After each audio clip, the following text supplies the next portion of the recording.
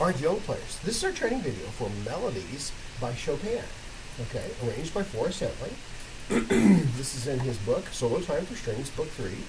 And in this particular piece here, this combination of tunes, in the prelude, we start with one sharp in our key signature, and we stay with that all the way through, even into the fantasy.